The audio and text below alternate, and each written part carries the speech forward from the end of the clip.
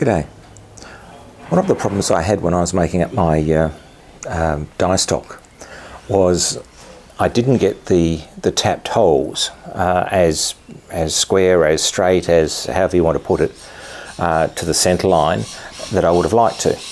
And so I've been mulling over a better way of tapping these things for some time and thought, well, I might try and execute that. I have got a couple of other tapping methods that I use, and I'll show you those a bit later on. This is a tapping head. It's actually made by Piper, and I use this occasionally when I've got a lot of holes to tap. But the thing that is of interest at the moment is the way it holds onto a tap. What you've got is you've got two half round pieces which slide at 90 degrees to each other, and they clamp up on both the square and the shank of the tap. And so these are a couple I've already put together, and so they'll slide like that. Now, provided that the hole for the V for holding the tap is square to this surface, that should be square, and that'll locate in the hole. And similarly with this one, so you get quite good location of your tap. So I'm using this as a model as a way of holding the tap. So the next step in these is I've got to put in the V-shaped hole. I'm going to broach that with my 1/4 inch broach. I might need to do a little bit of filing just to take it out to the right size. Right now I'm drilling the holes for the pilot holes for the broach to go into. Because that's my datum surface, my important surface, I need everything square to that. So I've got this set up on some parallels. Drilling into a convex surface is not a nice thing because you may have the drill pushing away, so I'm running a centre drill down there just to put a bit of dimple. It doesn't have to be big, which can then run my drill bit through and give me my hole. I've just broached the first square hole. To line that up was actually quite simple. I just put the broach in the pilot hole, and then using my combination square lined up with one of the flats on the side here, so that it was at 45 degrees. Then broach away. These ones are a little tricky because they've got the flats on both sides, but I happened to find a piece of material from something.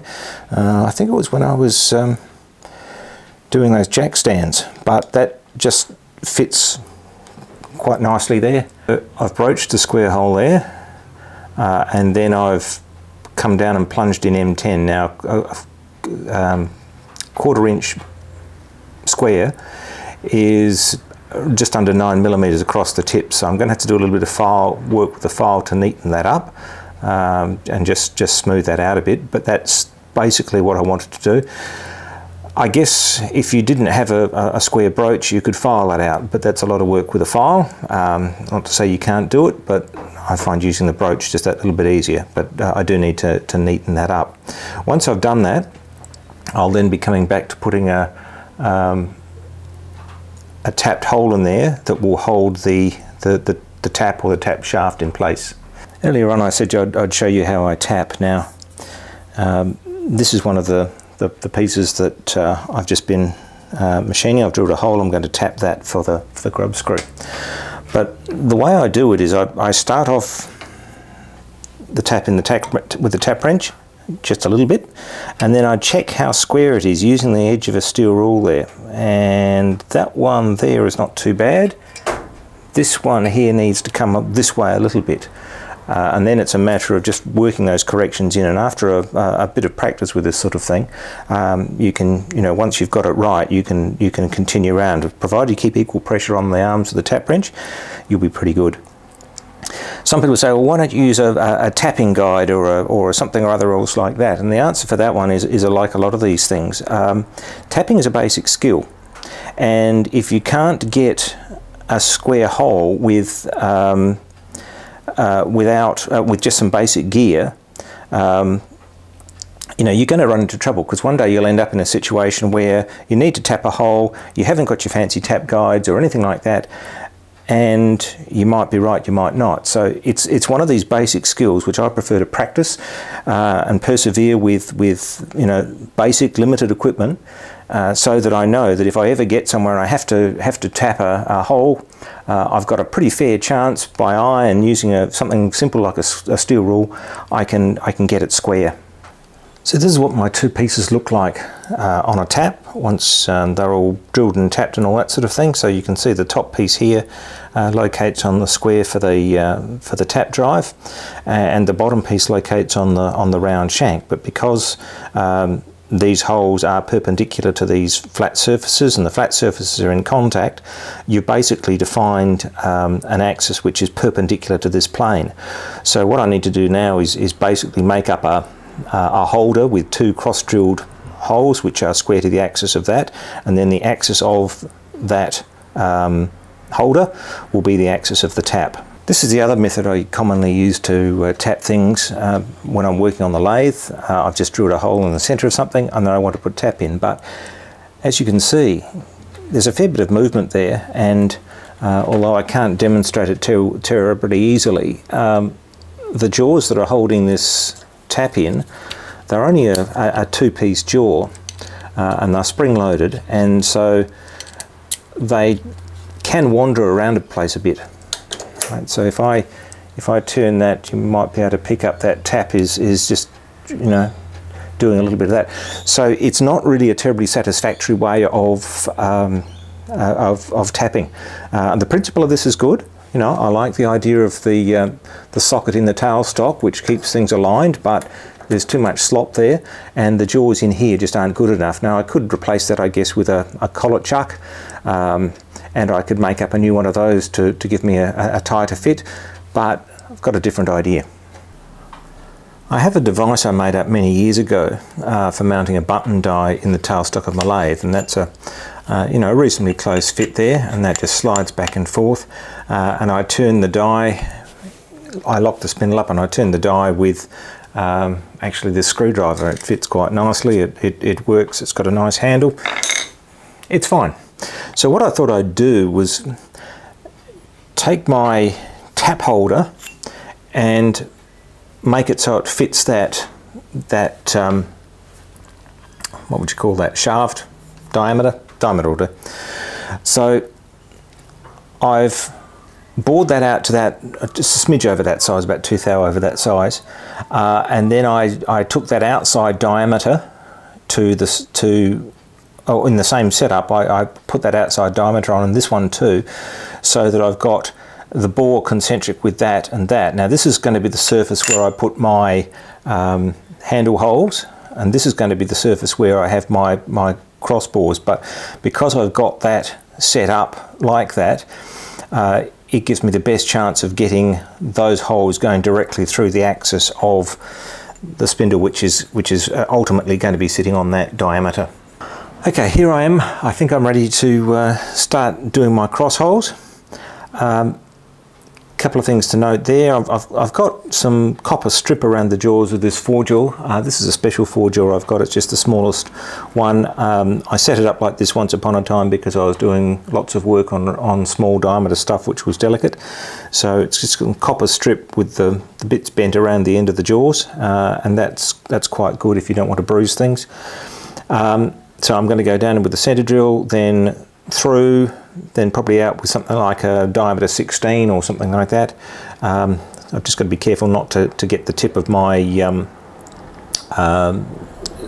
tailstock here, but other than that I think I should be right. I'm going to be using the direct indexing on the back of the chuck here, because that'll just be you know, quite straightforward. Another advantage of mounting things this way in the dividing head is that these two holes will actually meet in the middle, 4.5mm apart. That's a 5mm drill, so they'll just you know, bite into each other. So instead of going straight through and running the risk of, you know, when it meets that hole, kicking the drill over, the first hole I did straight through because there's nothing in the road, but the second, the other hole, I've gone in half from this side and half from this side.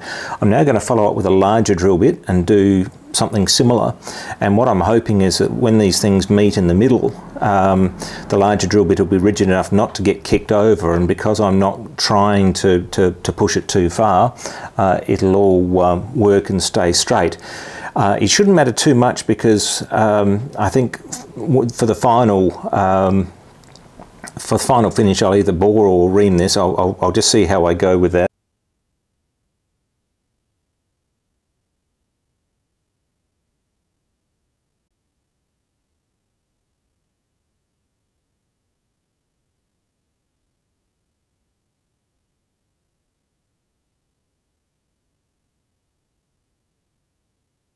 I ended up boring these holes to about 0.1, 0.2 of a millimetre under size, under the final size, and then I ran a ream through there. I used an adjustable ream because that's the size ream I've got for these things. So I've now got a size where when these are deburred, that just floats in there nicely, and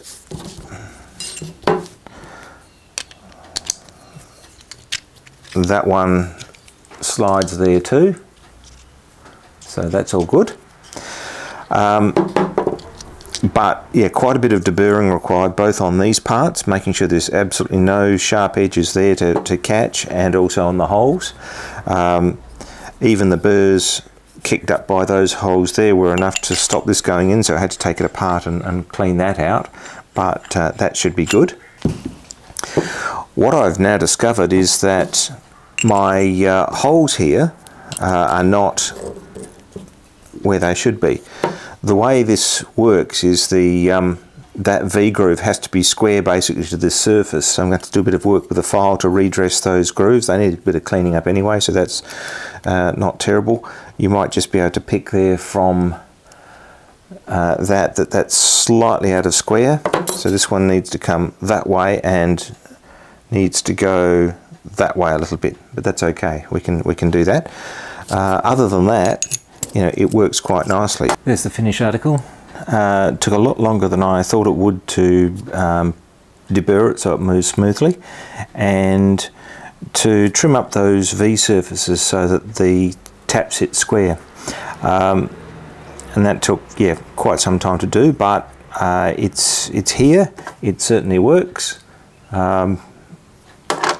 And it's a lot less wobbly than the existing one that I've got. So all in all, I think I'm reasonably happy with this. There's a few modifications I need to make to it. These holes aren't deep enough for the screwdriver tip to go in, so I may have to make up a dedicated handle for that. And the other thing that I'm going to have to do is look at a small version for the smaller taps. This will go down to probably about M6 quite happily, but anything smaller than that I may need to do something better. One thing that I have noticed as critical, and would probably do slightly differently next time, these holes have to be square to the axis of the part here. I think that when they were being either when they were being bored or being reamed, it's twisted slightly on me, and so they're not quite square. That's okay. You can compensate for that by filing on these on the V's, but it did take me some time to work that one out, because I'd take it out, file a little bit, put it back in, and it'd be worse. And I worked out that yes, if you put it in from this way, it's different from if you put it in from this way. So just something to watch out for there. So next time, yes, probably a little bit more support, a little bit longer, so that the tail stock can take some weight, and then trim it down to size towards the end there. Anyway, that's another one of my summer of experimentation projects, and works well enough that I'm going to persist with it. Thanks for watching, and we'll see you for the next one.